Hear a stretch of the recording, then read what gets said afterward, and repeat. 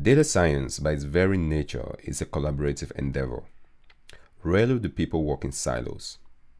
Data scientists are always looking to do great work and to collaborate among their peers. In today's demo, we'll see DeepNote, a cloud-based collaborative environment for developing data products and sharing with others.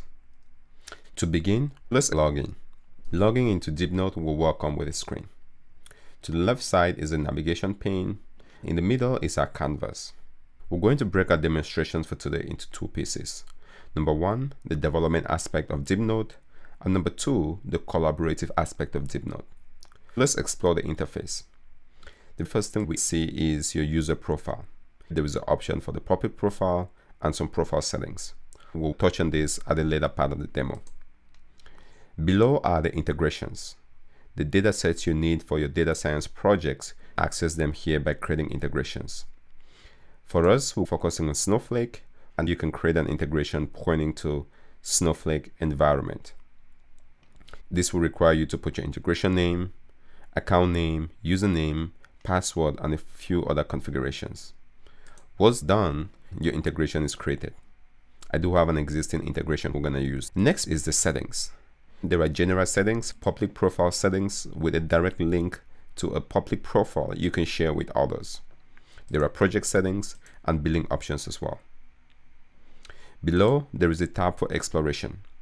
Here, DeepNote provides sample projects you can dive in and explore.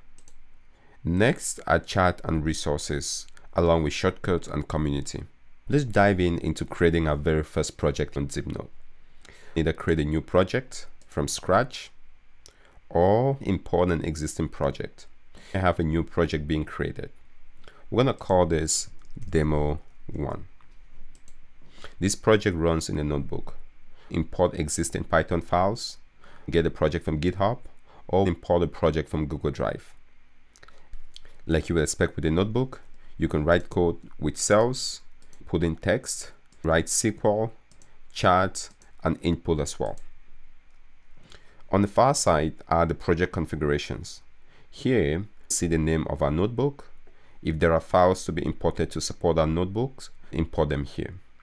Below is the environment. This is key for DeepNote. DeepNote provides certain options. Select the Python version, use Docker files, or run this with GPUs, depending on your needs. Next from the project are the integrations. Depending on the use case, pull in the integrations you have to use. Here, see my Snowflake integration, and the schemas available within that all shows up here. As you collaborate with team members, there might be comments going back and forth. They also all show up here. Then the history and the execution of this notebook. Let's go back to an existing notebook, the daily stock price. You can execute the entire notebook or run on a schedule. Have it run daily, weekly, or whatever time is relevant for you. Next are the cells. To execute a cell within DeepNote, we can go ahead and execute the cell. This particular cell would run leveraging the machine we have available. It takes a few seconds for the machine to spin up. It goes green because the machine is ready, and that code is gonna begin running. My code is executed, and this shows as green. DeepNote also provides access to a terminal, which you can access by clicking on the plus button by the terminal. This brings up a terminal. You can query that terminal and interact as needed. One of the cool things about DeepNote is the ability to collaborate. Here, we can add comments and share tribal knowledge about this notebook. And just like that, we have a comment associated with this particular notebook. And this comment lists with this notebook. A new developer coming in can see exactly the reason why we imported the packages we did and whatever decision we made at this point. Let's look at the ability to share a particular block. So we're going to go into our next block, and we can share this block. Decide to share just the code, the output, or both. This gives us a link we can use for sharing. Paste the link into the browser, and just like that, my code is shared along with the visualization. If I wanted to, I could share just the output as opposed to the code. If I go back, this is instantly refreshed.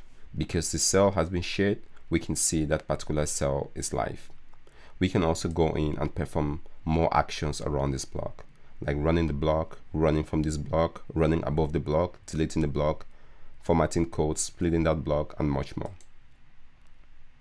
Let's see how to interact with data coming from my integrations. So we're going to go back to integrations, add a new cell. This cell would be a SQL cell. Within this cell, we can select the Snowflake integration. If you want, also expand that to see the schemas and the data available in your Snowflake instance. The query we write here is going to get saved into a data frame. So let's write a query, TPC DH query, looking at some aggregations by country. If we run this gets executed on Snowflake and the results should all be visualized. We have the results here in the pandas data frame. We can explore the result, we can sort, we can move things around. We can also visualize our result with some quick charts and visualizations. So from an analyst perspective, this provides a quick exploratory tool to get more insight into your data. If I'm happy with this or unhappy with it, I can change the charts and the visualization. Let's keep it back to a bar chart.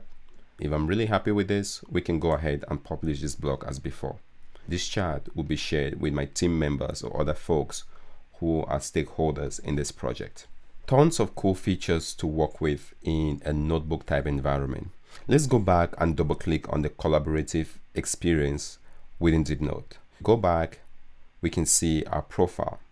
And if I click on this, I can see there is a public profile available.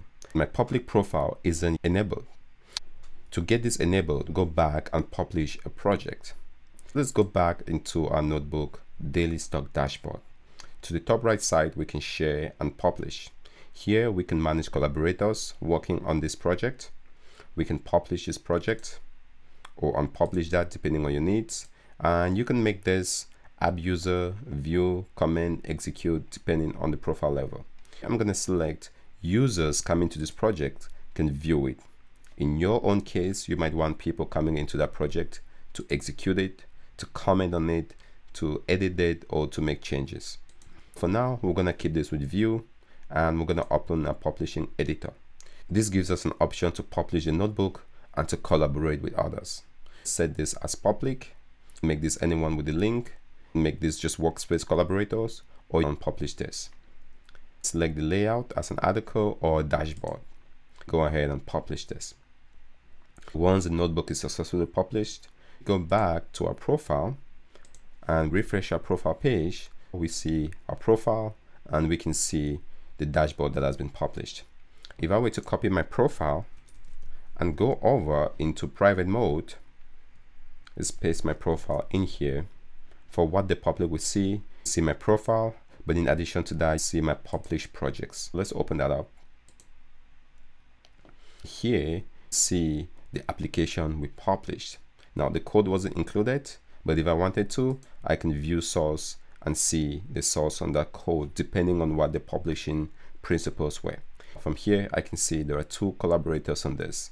There is me looking at that, and there is someone else, which is the incognito mode, looking at that project. If we go back over into my project, see there are others collaborating on this project.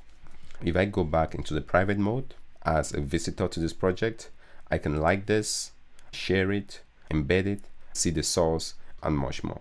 There you have it, an exploration of DeepNote.